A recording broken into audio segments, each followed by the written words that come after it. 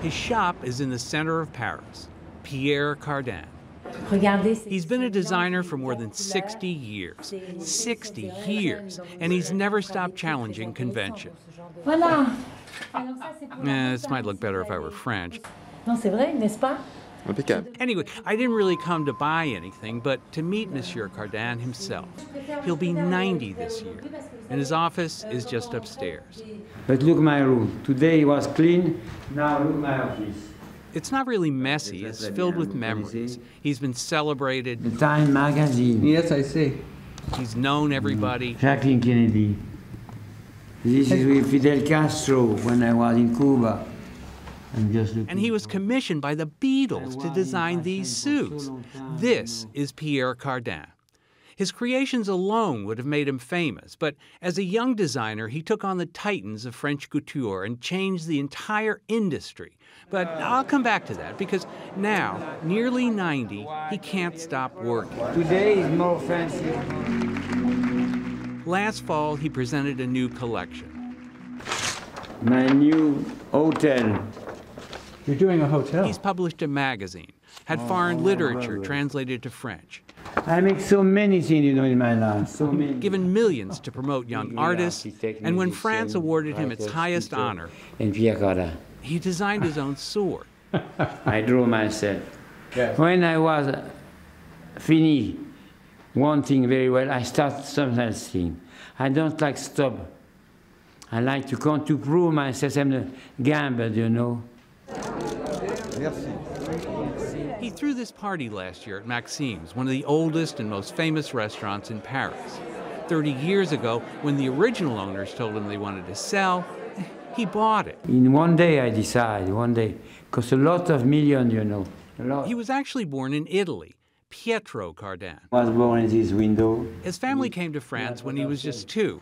He entered the business when I was 14. By the 1960s, he was everywhere. His designs defined the decade. Just ask the executive fashion and beauty editor of Harper's Bazaar, Avril Graham. See, when I look at a dress like this, I think it screams what Pierre Cardin was about in the 60s. His love of geometric patterns, circles, that sort of space-age avant-garde that he was so famous for, and that very sort of futuristic dabbling with materials that were perhaps non-traditional, vinyls and PVCs and man-made fabrics. Because fashion must be tomorrow, for me. What is a fashion tomorrow, not yesterday? Because my fashion is very young in any case. Yes. Some dress cannot wearing by an old lady, you know, I don't think ridiculous. So. Yes. But his career really began when he went to work for the man who would become his mentor, Christian Dior. I know a little bit the fashion, but Dior helped me what it is elegance, what it is a tradition in the same time. Dior was more classic than myself, you know. Yes. Within a few years, Dior helped Cardin establish his own house. He was barely 30. You know, he just didn't suddenly arrive in the universe in the 1960s and go into that whole futuristic mode. His first collection that he ever showed was in 1951. Finally, Pierre Cardin. This is a man who had honed his craft since the early days. He understood the expert tailoring. He was an apprentice for a tailor. That was his very first job. Hein? Bien. Vous faites un tout petit régime. Oui. Un petit régime. Okay, but buying a jacket this way, finding something you like that's about your size, this is called prêt-à-porter. It means ready to wear. It's affordable, everyday elegance. And today, it's how millions of people can buy designer clothes. But designers in the 50s catered to the super rich. Theirs was the world of haute couture, fashion for red carpets and state dinners. Each piece handmade. The fabric, stitching, and embroidery unique. This is a very elitist profession. You know, Paris haute couture, Paris design, crème de la crème. It's just that haute couture is so labor-intensive that designers lost money on every piece. So in 1959, he broke ranks and gambled his career by selling his collection in a department store. This was the turning point. To the old guard, it was an outrage, but Cardin made millions, and other designers soon got the message. Now every designer shows at a department store. Always, I was always successful. He had helped change the business of fashion forever.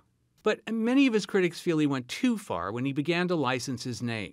Other manufacturers put it on things like T-shirts, ties, baby buggies, and Pencils or pens or key fobs, whatever. Do you see fashion as an art or a business? Both. Everything is business. Your picture is business. If you don't sell your picture, you are no one, no you. This is my last glass. There's no question that he really has You best show. Yes. has a lasting historical legacy. Profile. He was definitely part of a movement, there's no question. If I think you look at something like this, for example, and we can see familiar references even in today's market. I'm fancy. I'm fancy boy. Yes. I'm not classic at all, no. If I was classic, I don't have so many risks, you know, in my life. so whether you think he's high fashion or low-brow, Pierre Cardin is the man who made elegance affordable. It's extraordinary life, yes. Voilà.